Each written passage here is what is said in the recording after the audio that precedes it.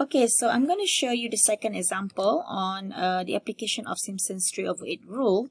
So in this example, we're going to look at a function. You're given a function and a certain limit and find the integral. So let's start.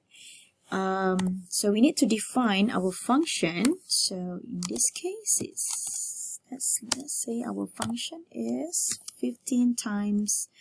I'm going to use the same function as I used before in my previous note. I think in Simpsons 1/3. Okay, that is our function, 15 to the power of 2x. All right, and this is our limit. A equals to 0, b equals to 1, and our h, step size, b minus a divided by 3.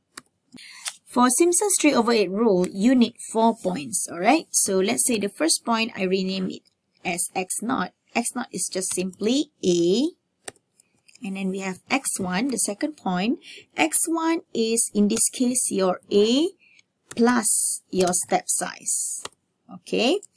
And x2, in this case, is your a plus 2 times step size. And the third one, x3, which equals to the last point, which is b.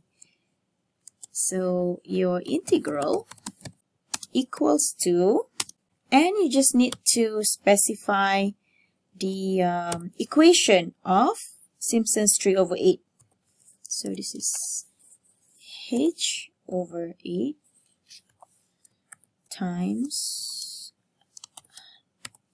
your f, the function, the value of the function when x equals to x0 plus 3 times f x1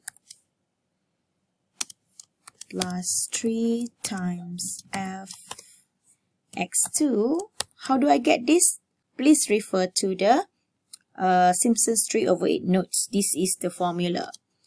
Plus for the function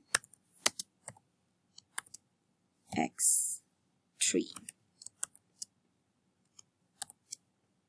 Okay, and then just ask the computer to display our answer.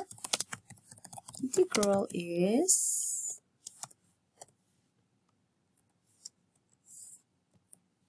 display integral. Okay, so let's run this. And there we go. Our integral is 44.4033 using Simpson's 3/8. Okay, thank you.